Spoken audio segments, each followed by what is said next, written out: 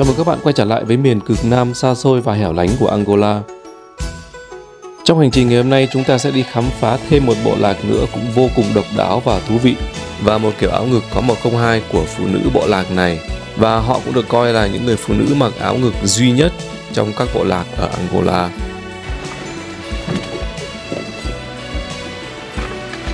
Con đường dẫn vào bộ lạc này cũng không hề đơn giản chút nào, trời đang mưa và xe phải vượt qua những cánh rừng khá là rậm rạp, chứ không có một con đường chính thống nào vào ngôi làng của bộ lạc này.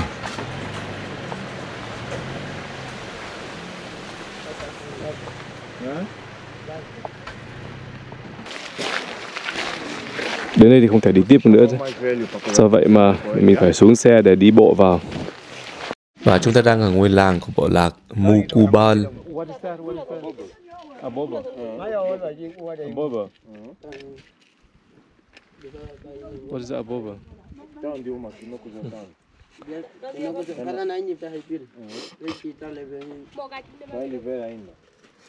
Và lại người chân cùng đoàn thám hiểm của mình vào rất là đúng bữa. Sau một vài phút tìm hiểu và làm quen thì cái cảm giác đầu tiên là người bộ lạc ở đây rất là thân thiện. Họ rất chào đón người khách lạ mới tới và mời luôn vị khách đó dùng bữa cùng mình.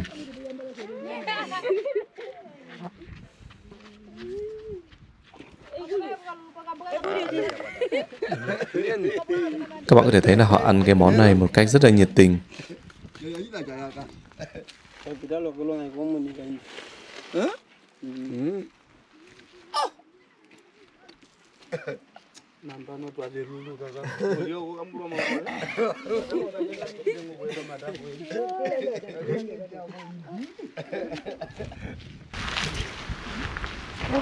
Túi điện ơi.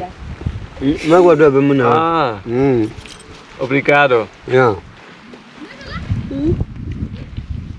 Tá vendo onde ele vai? Diga lá vai. Ai aku. Nhìn ba aku. Đây là một loại rau thì phải có rất nhiều loại bí, hoặc là một loại rau nào đó, hoặc là khoảng một hỗn hợp của tất cả các loại rau.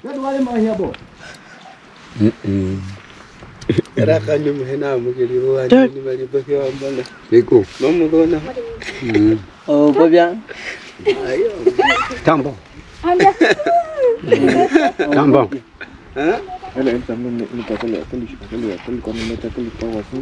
Có vị ngọt ngọt.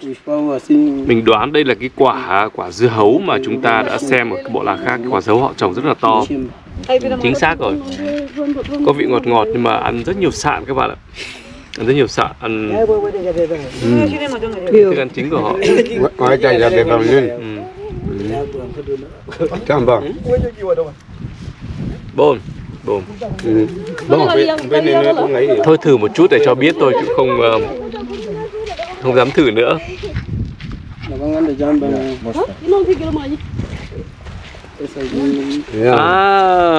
Chính xác như lời lại cái trên đã phỏng đoán, đây chính là cái quả mà họ dùng để nấu cái món này. Trông rất giống quả dưa hấu, và có hạt và có vị ngọt ngọt, chắc là một loại dưa hấu.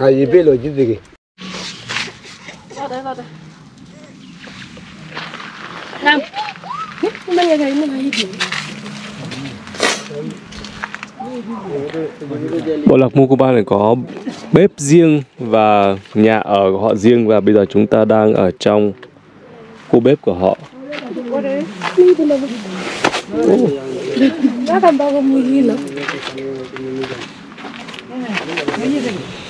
Đây chính là cái thức ăn mà họ vừa nấu, mà chúng ta xem như là ông vừa ăn.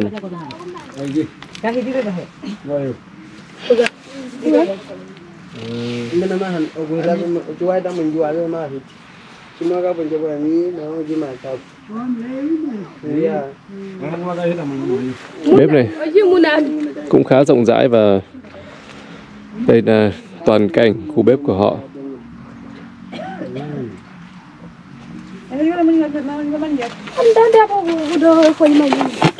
Xem là đây là cái quả họ trồng, đây là một cái loại đây là một cái loại hạt nào đó mà họ vừa thu hoạch về. Ngoài ra còn có đỗ, và các loại và rau, và đương nhiên kê cũng không là một loại không thiếu ở đây.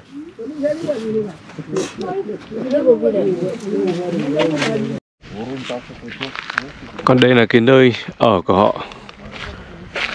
Cái kiểu nhà của họ xây cũng khá giống với nhà của các bộ lạc khác ở vùng phía nam của Angola.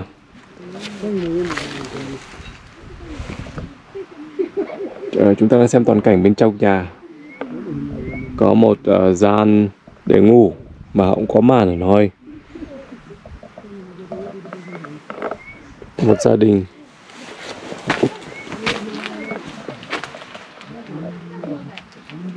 Chăn gối đều có cả.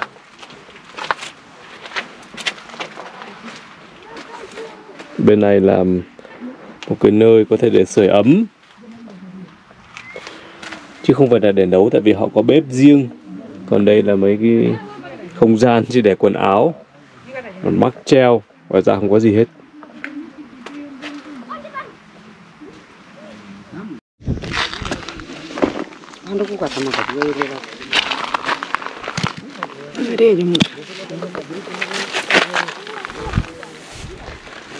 Bên trong này là phòng ngủ, choi ngủ, có màn. Nhìn từ bên ngoài thì cứ tưởng đây là một cái chuồng nuôi gia cầm, nuôi động vật.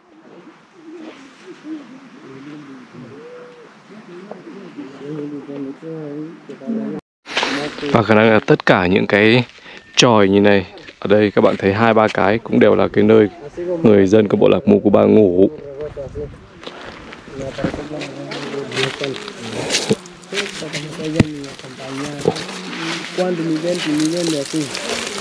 Đúng vậy.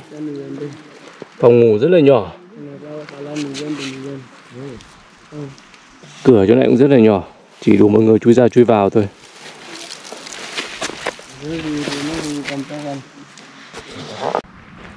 Người Mucubal có vẻ sống khá rải rác, tại vì đây là cái khu đất chỉ có một gia đình.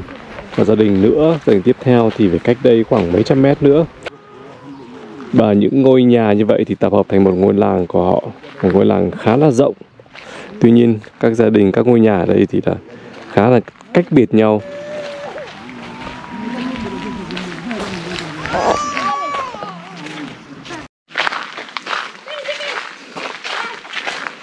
Và chúng ta đi một vòng xung quanh đây để xem cái phong cảnh mà người bộ lạc Mucubal sống. Có những loại hoa tuyệt vời, trắng và điểm chút tím. Đây họ sống biệt lập một mình với thiên nhiên, không có bất kỳ một cái sự động chạm nào của nền văn minh xung quanh đây.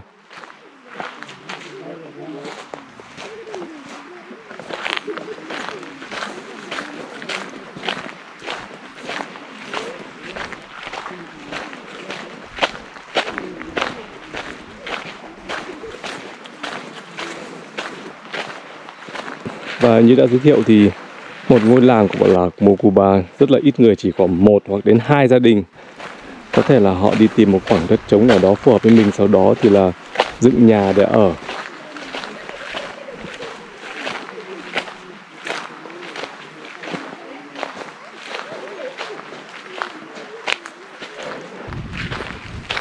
Các bạn thấy cả một vườn hoa màu trắng rất là đẹp.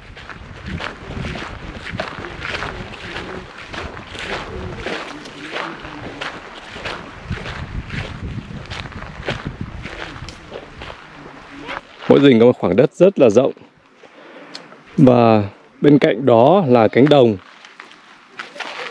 nơi họ trồng một số loại nông sản. Ví dụ như ở đây chúng ta thấy là có ngô. Vườn cũng rất là rộng. Họ tự canh tác và tất nhiên là không thể thiếu cái loại quả này. Ví dụ cô gái này, cô bé này chắc chỉ khoảng tầm 10-11 tuổi, rất nhỏ thôi, thì đang ngồi bóc cái quả này, một dạng bí để về nấu. Họ làm ngay tại vườn, thu hoạch xong rồi làm sạch, xử lý rồi mang về nấu. Đây phải cho các bạn xem cây của cái loại dưa này. Nhìn thật ban đầu thì rất giống là dưa hấu. Và cái cây của nó cũng rất là giống một loại dưa.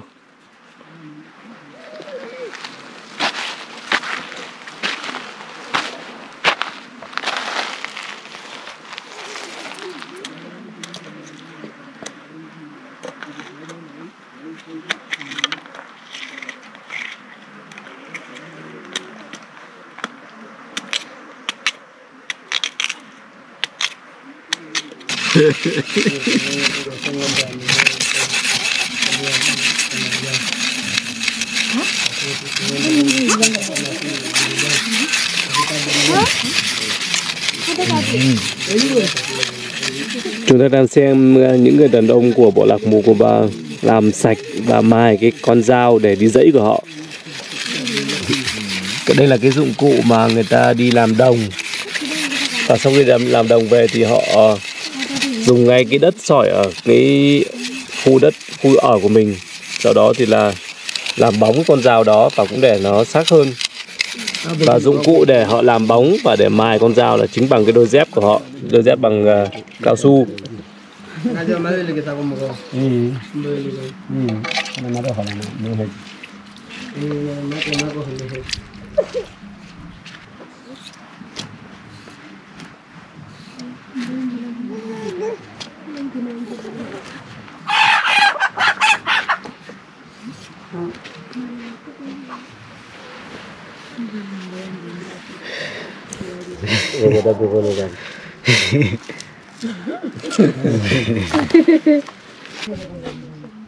Còn đây là tàu thuốc của họ. Có lẽ đây là tàu thuốc dài nhất thế giới.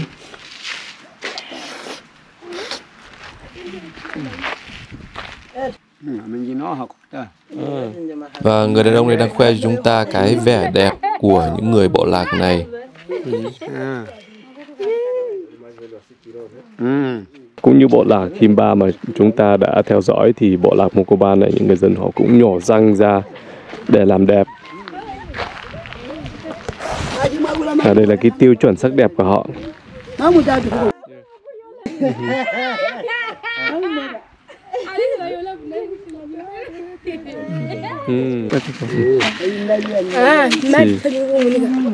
Kể cả những em bé còn khá nhỏ này cũng đã nhổ răng dưới rồi. Họ nhổ khoảng tầm 2 cái hoặc 3 cái.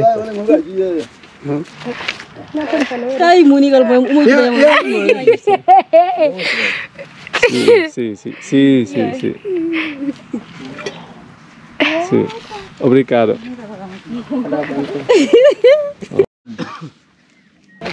Người của bộ lạc Mucubal là những người rất là sùng đạo và họ tin vào những đấng tối cao. Do vậy mà những em bé mới sinh như này sẽ đeo một cái gọi là cái bùa ở sau lưng để phòng trừ ma quỷ.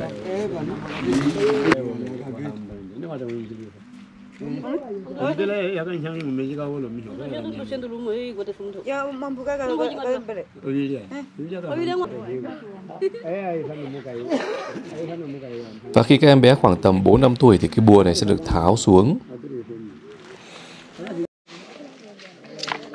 Có vẻ như cái quả bí này là cái thức ăn chính của họ, tại vì nhà nào cũng chỉ ăn một loại sản phẩm duy nhất.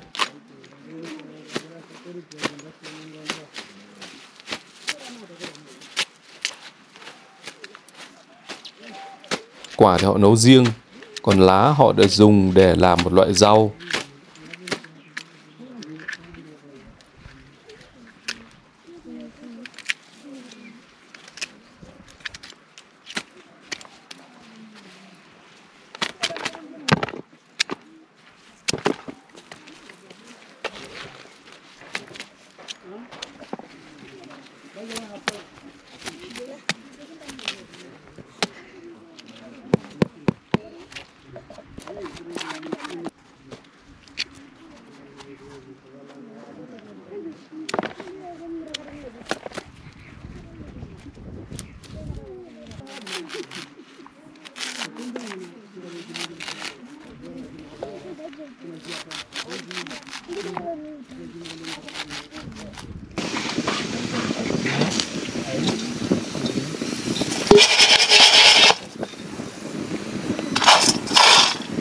Đây là cái hạt của cái quả bí đó, quả dưa đó.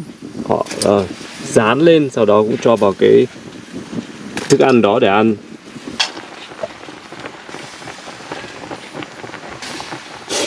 Đây là những em bé của bộ lạc này. Cũng giống như người lớn em. Tất cả con trai ở đây chỉ quấn một cái vải xung quanh.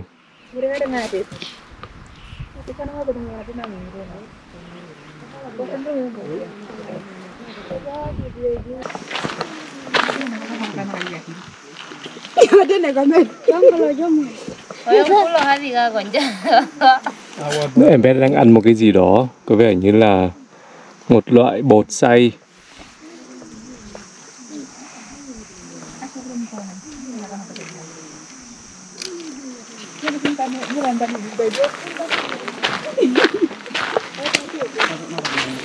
Còn em bé này cũng đang ngồi say sưa, ngồi vét nốt những cái phần còn lại còn đọng lại ở trong cái nồi này. Nồi này chắc chắn là nồi bột. Tuy rất còn nhỏ nhưng mà cũng đã được trang trí đủ các cái loại vòng tay, vòng cổ, vòng chân. Ngồi ăn rất là say sưa và đáng yêu.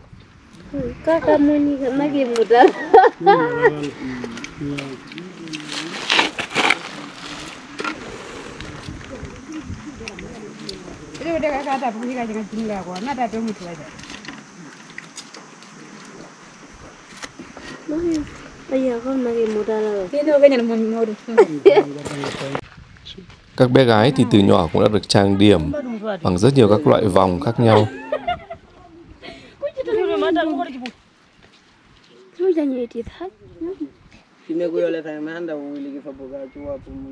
Còn cô gái này thì chát một loại tro lên cổ cũng nhằm mục đích làm đẹp.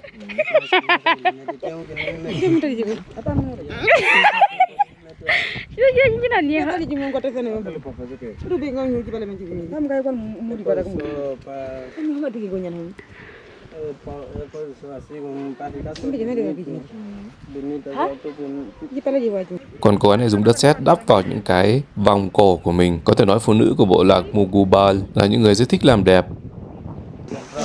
Phụ nữ của bộ lạc Mucubal cũng quấn khăn theo cái kiểu rất là đặc trưng của họ. Và đây là kiểu quấn khăn rất là truyền thống và rất là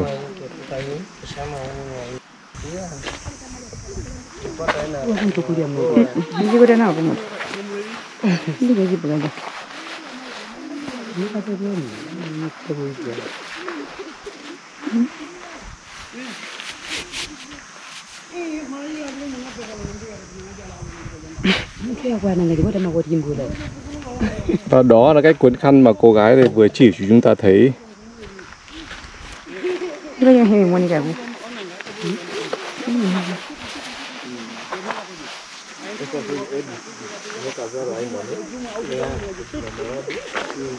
Phụ nữ của bộ tộc Mucubal có một loại áo ngực rất là đặc biệt. Và có lẽ là bộ lạc này là bộ lạc duy nhất mà nơi phụ nữ mặc áo ngực.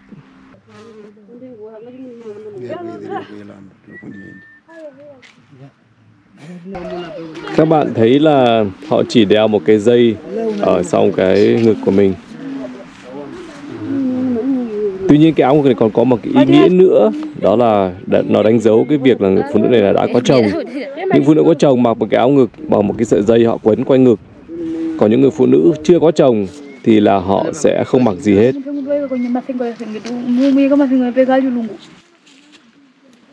Các loại chất liệu thông dụng nhất mà các phụ nữ ở đây dùng để làm áo ngực là bằng cói.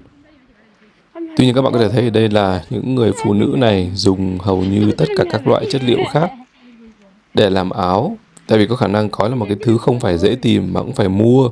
Ở đây họ dùng vải, thậm chí cả một loại dây giống như dây điện, hay có khi họ dùng cả vỏ cây để làm áo ngực.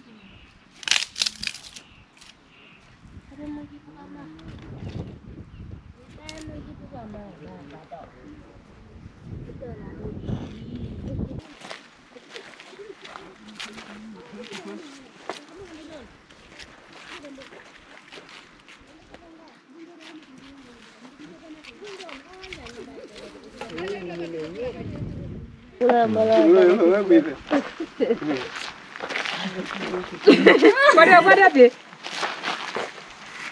Guarda te. Apa? Pega só, pega, não tem problema. Hả? Cái này nó không cắn ai cả. Và những người thanh niên đây, cả đàn ông rất là sợ nhìn cái flycat của mình, rất là sợ và họ tránh xa ra. Và khi cho họ chỉ sờ thử thôi, như các bạn thấy đó, họ cũng chạy, họ tránh xa, họ bảo không sờ. Nhưng mà phải thuyết phục một lúc thì họ cũng dám sờ và thấy cái này là một vật an toàn chứ không phải là cái gì đó nguy hiểm.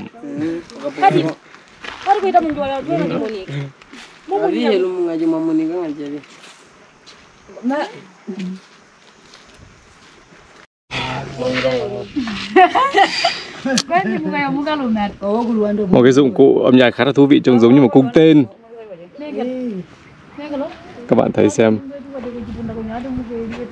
rất là đặc trưng cho bộ lạc này. Có 102.